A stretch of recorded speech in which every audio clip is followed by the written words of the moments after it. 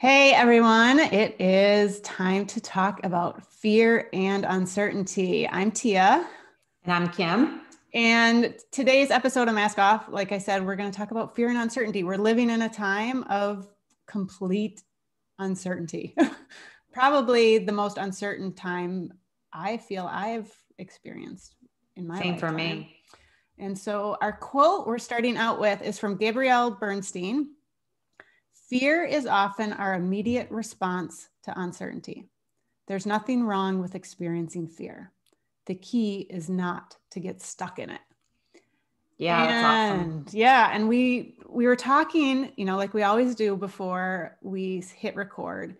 And I mean, it's the week before the election that this episode will go live, and we're in the whole throes of that uncertainty of what is going to happen, where regardless of where you stand politically, one person wins, the other person wins, we still don't know what it's going to look like, and even when that announcement is going to happen, and then what happens after. We're living in this time, we're in that, what do they call it, the 6-month slump of I remember reading an article about that you hit a 6-month slump and you don't know, because you can't go back to what life used to be.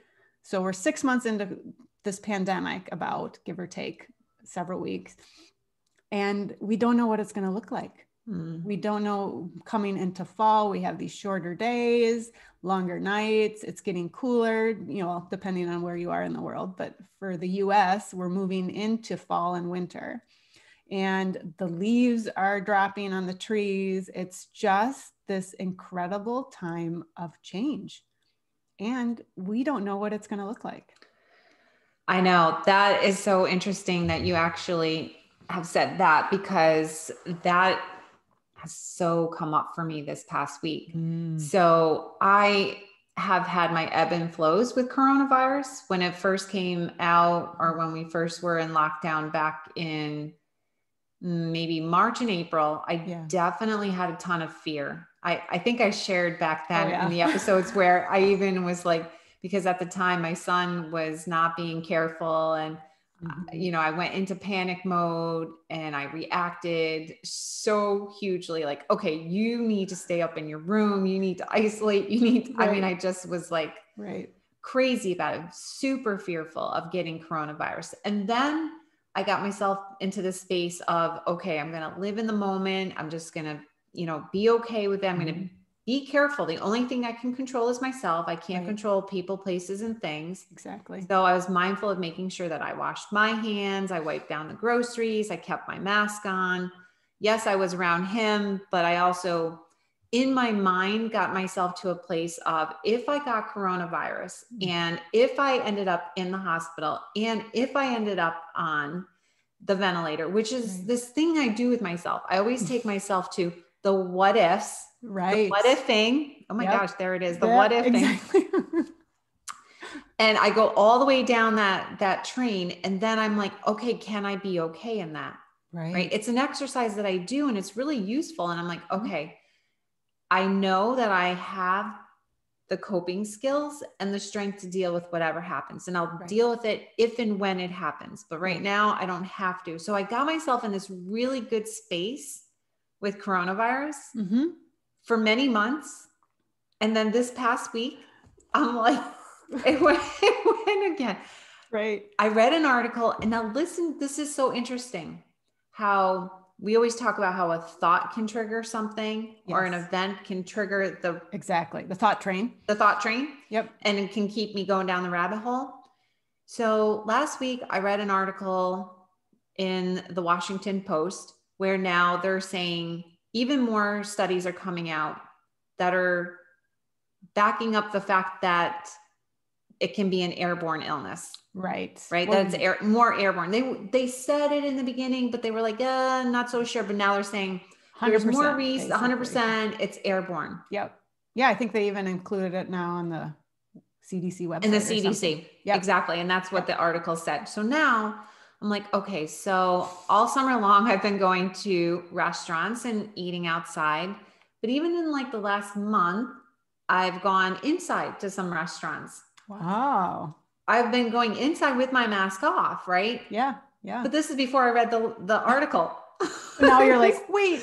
Yeah. So now I went to a coffee shop yesterday, and the whole time I'm sitting there, I'm thinking to myself, where's the coronavirus? Where's the coronavirus? It's floating in the air. It's up there. It's up there. So I'm back into that fear and that uncertainty again as well. So I have to reel myself in, and I have to find the balance for myself in terms of where am I going to still live my life? Right. And how much am I going to be in fear? Because I don't know, the idea of maybe the next 6 months for winter, at least, because where I live in New York, winter can go right into and all the way through April, sometimes how cold it can be. Wisconsin, most definitely. Yes, for sure. So we're talking maybe May before I can sit outside again to go out to eat. So I don't see myself staying inside the house every single weekend or all the time for the next 6 months like that. So I have all these thoughts going on, all this fear, all this uncertainty of what if, and, so it's, what about you? Yeah. I mean, and I think for me, it's the whole outdoor indoor thing. Cause I haven't been inside, unless I'm grocery shopping or something. So I haven't done what you've done.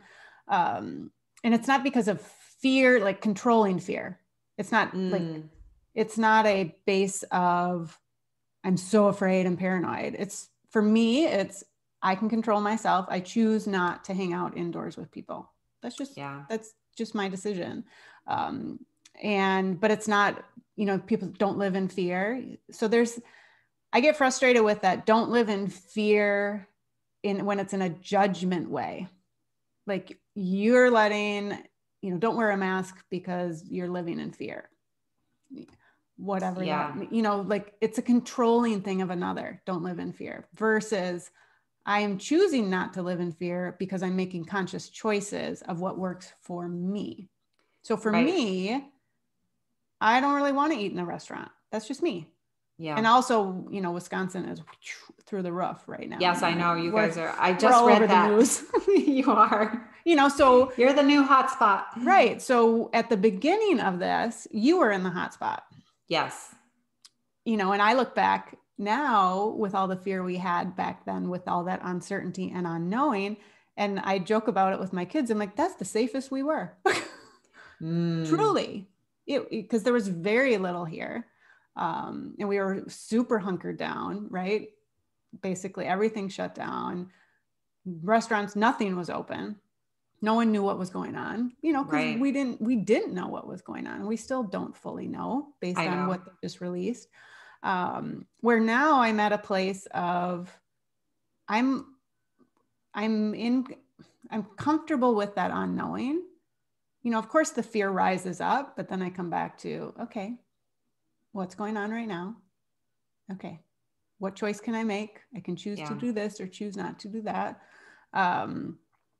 But it's going into those winter months, and that's my uncertainty right now, because I walk a few times a week at least with a couple neighbors in where I live. We live in the country, so we're walking on the country roads, and one of them said, "Are we going to still keep walking when it's cold? Because I want to keep walking." And so it's like, just because it's cold doesn't mean I still can't find ways to be outside and connect. And so may look different. It may not be what it is now. And so rather than thinking of these shorter days and all of that, it's like, okay, so maybe we walk at night with lights, because we do walk on roads that are speeding cars. So you have to be smart about it too. But so what does it look like? We don't know. We don't know what it's going to look like after the election. We don't know what winter is going to look like. Is it going to be through the roof, or is it going to actually stabilize because people aren't going out as much? We don't know. Yeah. I'm sorry, go ahead. No, finish. Just basically, I was going to say what you said. It's like, we only can control ourselves. And if you get it, then you have the tools. We have our little backpack that we're carrying, right? Yes. We're wrapping up our balancing your backpack. And so balancing your backpack is balancing your body, mind, and spirit, your foundation. But what you're carrying in your backpack are the tools that we have to navigate through life with flow and presence, and less, take that anxiety and the fear out of our backpack. So so it comes back to what you were saying. If this happens, I go down the thought train in a mindful way, like, yeah, okay, yeah, I know I can bring in this tool of presence, this tool of flow, this tool of acceptance of the as is, so I can make a conscious choice moving forward. And I think I'm glad you brought up again about taking out of the backpack. So for me, that might look like, okay, I don't watch the news quite as much, So I happened to watch the debate last night, and we said even just the election can bring up a lot of fear and uncertainty for a lot of us. And the other part of the coronavirus is the vaccine. Right. So Senator Harris was saying, like, okay, yes, if Fauci says to take the vaccine, I'll take it. But if Trump says it, I won't. But a lot of people in general, I mean, when I talk with other friends and other people, and we talk about the vaccine, a lot of people are afraid to take it because they just don't know how safe it'll be in terms of how fast they're doing it. Right. So there's so much of this. And again, it's not like you don't want to go to the other end of the extreme, bury your head in the sand, which I can certainly do that. I can pendulum swing all the way over to, let me just pretend none of this exists. Right. And that has some benefits, when I'm just doing my life in my little world, it does block it all out. Right. And then yet you have to have some consciousness as well. So I think that for me, what really triggered it, and especially, here's another thing with our younger people, I say younger people, but it's a lot of people, but oh my God. Okay. Here's another, oh my God, there's so many of these freaking fears. Right. I just also watched this Social Dilemma. Oh, so good. And then you have to watch have you watched The Great Hack? I have not. I'm already they piggyback on each other. Okay. So I'm already heightened in my fear and uncertainty from the fact that, Facebook is watching everything I do, YouTube, like everything. Oh my gosh. Can I just tell you? So I guess that's a really good point that we should talk about then we are talking about balance with our Balance Your Backpack. Where's the balance in how much do you expose yourself to outside information, which all of that stuff is what set me over the edge. Watching the Social Dilemma, watching the debate, reading the article about coronavirus, all this information. So what I was going to say about our younger people, how much information they have coming in their minds that can create the fear base. I mean, just some of the stuff my daughter watches on Twitter, she'll send me something. Oh my God, did you see this? And she's like, fearful after seeing something. Right. Versus, okay, on the other end, you just block all that out. But you're not in the know. You have to be, because knowledge is power. You do need to be somewhat informed. So I think it is, again, wow, I love this. Everything is coming back to balance, right? Right. And it's knowing too now, especially, I mean, we knew it before, but the Social Dilemma really pinpoints some stuff. Oh yeah. Maybe we should just tell a little bit to the people listening about the Social Dilemma. Yeah, it's a documentary on Netflix. It just talks about how we don't really choose what information is coming into us. I know. Most of the time, which is why we need to make sure that we take the time to choose what we take in versus just take in what the algorithms are telling us we should take in to further our beliefs, create more fear, whatever it may be, buy that product. And so that's why I think what you just said is so important. It's like, we can swing on that pendulum. Like sometimes I just need a break. I just need to not take anything in. And then there's other times I take in too much and I'm taking in stuff that I'm not mindfully choosing to take in. I'm taking in what other people tell me to take in because it shows up on a Facebook feed or an email or whatever. So it's noticing. I think it's that it's again, like increasing our awareness, increasing our choices coming from an internal place versus that external stimulus that's telling us what to think, what to believe, how to move throughout the world versus I'm choosing to read X article. I'm choosing to tap into my body, mind, and spirit and trust, Does that align with me? Right. No, it doesn't mean we ignore. I am a science person. Yeah. I want the science. I've always had that. So I'm not saying ignore stuff because it doesn't match with your belief system, but then challenge your belief system too, as well, because there's things I used to believe and now I don't necessarily believe them anymore. I can't think of something off the top of my head.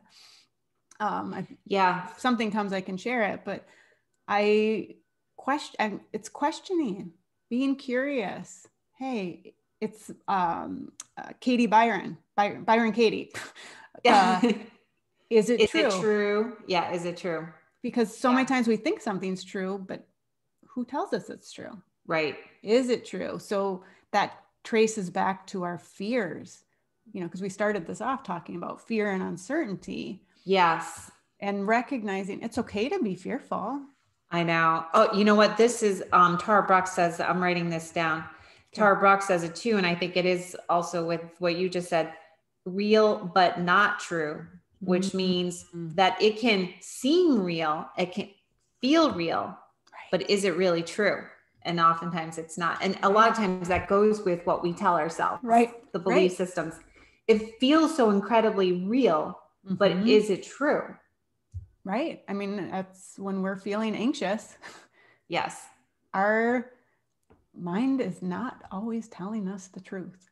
And that goes into Joe Dispenza's stuff, because oftentimes what we're telling ourselves is something from the past, is a memory from the past, a story, right? So is the story might feel real, but is the story true?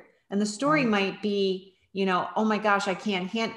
So for me, the storyline would have been, I can't handle if I get coronavirus and I end up in the hospital and I end up like on an event, I'm not gonna be able to handle all that, because what was my storyline? If you remember from all the episodes from when I was 5 and I was choking on the pine needle and all the adults around me were panicking and I freaking out. And it was my first experience with something like that. And then that just stayed a story throughout my life of when people are sick or hurt, I can't handle it, to the point when my kids were babies and something happened. I said to my husband, here, you take me.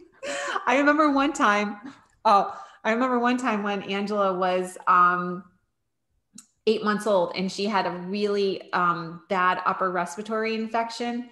And I had her sleeping in her car seat. I was sleeping on the left seat and I had her in her car seat so she was more upright so she wouldn't choke. But she still, and it was the middle of the night, like midnight, and she still at this one point was kind of like choking on the mucus and the phlegm. And I went and got my husband, here, you help her. It was hysterical. Not funny, but right. So you can look at it now and see how your belief systems completely took over that situation. And if it happened now, you'd have a very different response. Right.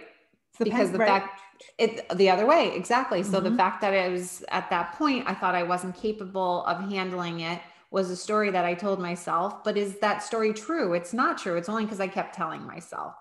So in the next episode, we're going to talk a little bit more about, okay, if you're in this place, in this muck, this murky water of uncertainty and fear, and you're feeling anxious, what can you do to pull yourself out of the murky water and get back on climbing your mountain? Right. Because we can talk about, you just do it like simply, but how? So we'll dive into that. Yeah. Awesome. So we're super excited you are here with us today. Thank you everybody for always supporting us. And again, we would love it if you would like, subscribe, even share, comment, and make sure you tune in for the next one to hear the antidote. That's right. All right. Have a great day. Bye.